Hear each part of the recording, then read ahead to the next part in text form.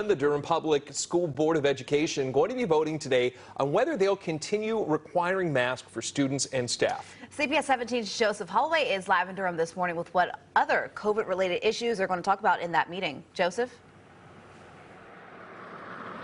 Bill, Randy, the board meets at 6:30 tonight to make that call, and this is affecting dozens of schools throughout the district, including right here at Pearsontown Elementary, and as you can imagine, thousands of students across the district.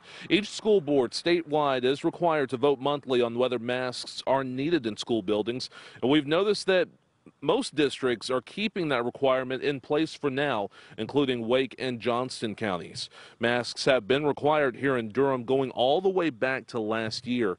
The board will also reevaluate its COVID-19 protocols in today's meeting. Among those protocols already in place, students and staff are required to practice social distancing, and the district says parents and other visitors are not allowed in the classrooms.